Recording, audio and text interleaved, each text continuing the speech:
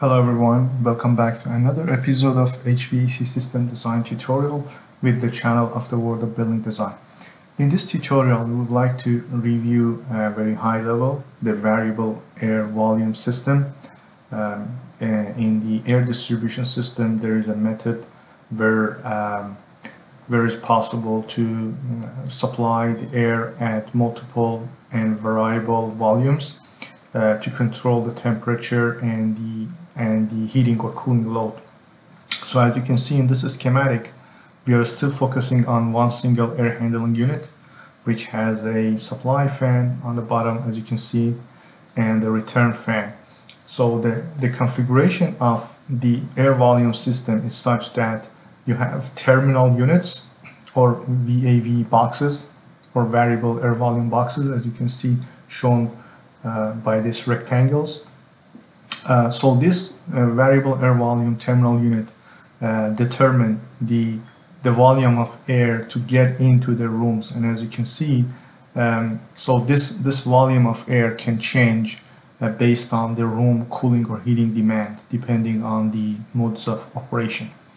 So the air at a variable volume gets into the room and then comes back out through the return grill, and it goes to this entire air plenum and then eventually gets into the return duct system.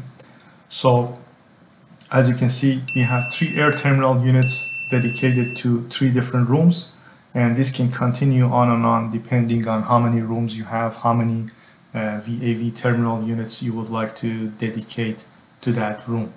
And the idea is also from the energy efficiency standpoint, you would like to regulate your fan capacity proportional to air demand in all of these spaces. So that's another topic about the control and how the supply fan regulates itself to proportionally provide the air to different spaces depending on how much air is demanded on variety of the rooms and spaces.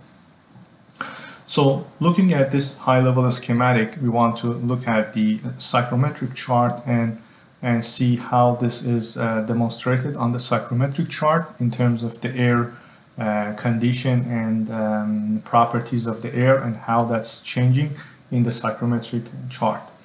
So the room temperature is basically every of these terminal units have their own thermostat in the room, and based on the set point, the air volume changes to regulate the temperature in that room.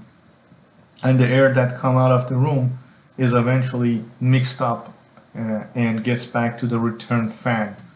And portion of that is exhausted out, as you can see on the top left-hand side, and a major portion of that air return is coming back to the return plenum and mixes with the outdoor air and now comes back to the heating or cooling coil for conditioning or treatment before it's distributed through the supply fan back into the rooms. So that's very high level schematic, and it's showing how the VAV system, and let's not to forget to say this is a simple type of VAV system or terminal unit. There is no reheating or any other process involved. So this is only a simple variable air volume air distribution.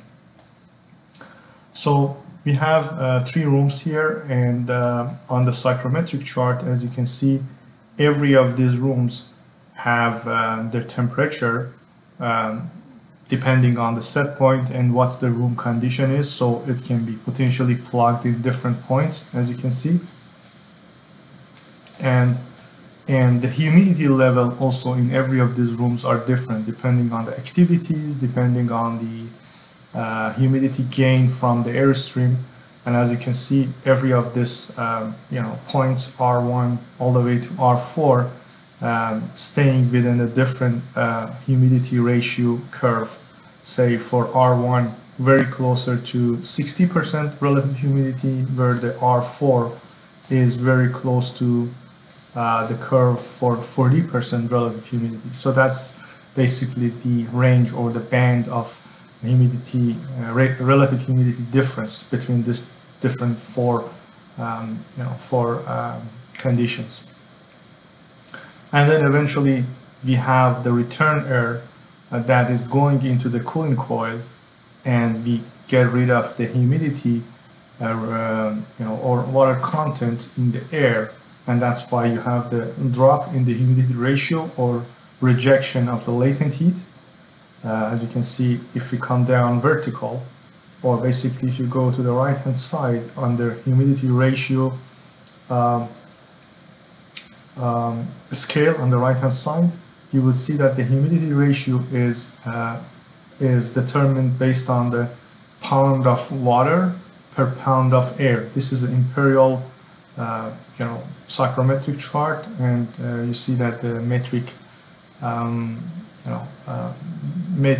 unit is also showing up here, kilogram of water per kilogram of air. So that's basically the mass of water that is in the unit mass of air.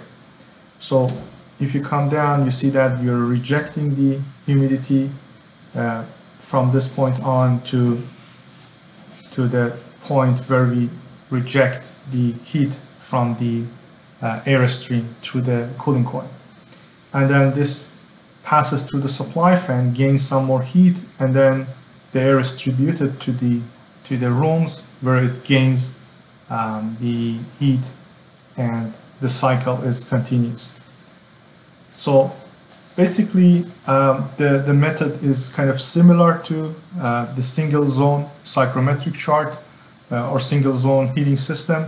The only difference is that the rooms might have different return air condition in terms of the humidity ratio and their temperature coming back based on different heat gain,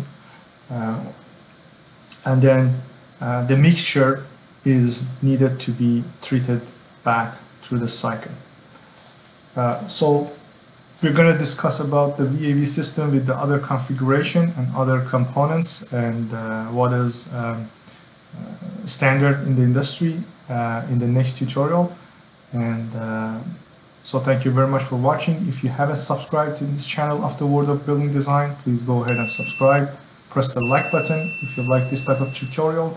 If you have any specific questions or you would like the material, email me directly and I will make sure that you get some of this data as part of this tutorial. Thank you very much for watching.